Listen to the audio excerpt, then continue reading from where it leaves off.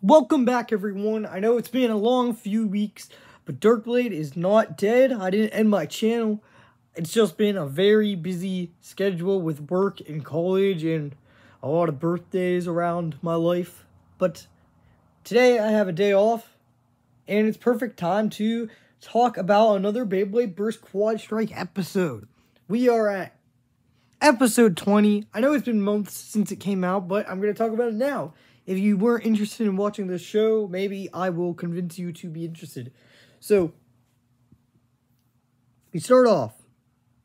Bell and Iger are going to have a champion match. If you don't know, Iger is the champion, and Bell's challenging him, or maybe Iger challenged Bell, I don't remember, but yeah, so they're going to battle, and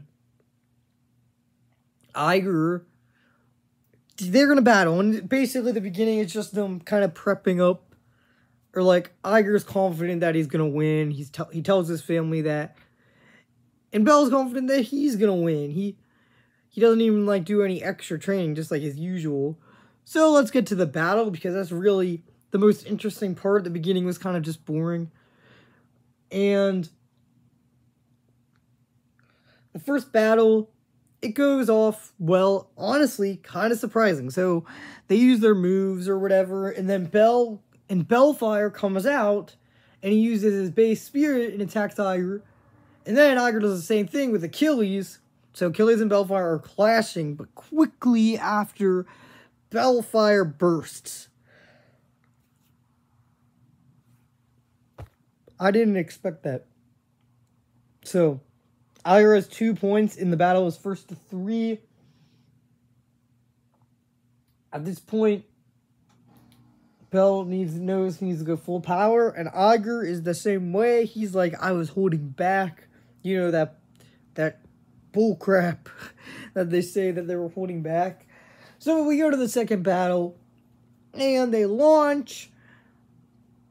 Bell gives it all he got, and you won't believe it, but Iger bursts Bell again. Can you believe it? 4-0.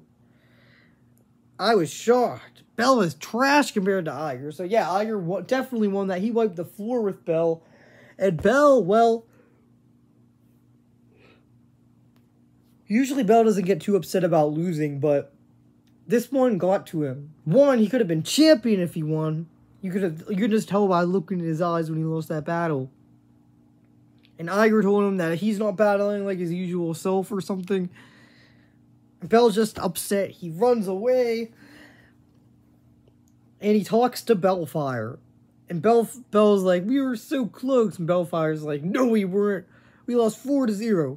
And then they have a bonding moment where they both realize they know the one thing they have to do to win. And that would be to evolve Bellfire. You heard me right. Bell is going to evolve Bellfire.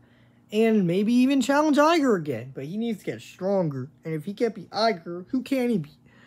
So, and he actually goes to Iger's dad's workshop with his permission, of course, to make the new Achilles. I mean, Bellfire.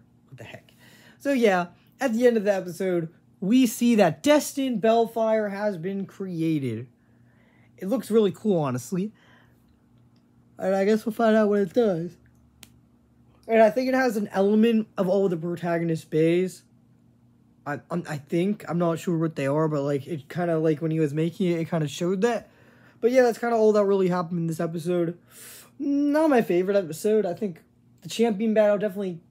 I know they'll battle again, I'm sure, but I hope they get a better battle, because that battle was kind of one-sided. Anyway, I hope you guys enjoyed this review. And see you guys later, because Beyblade is out of here.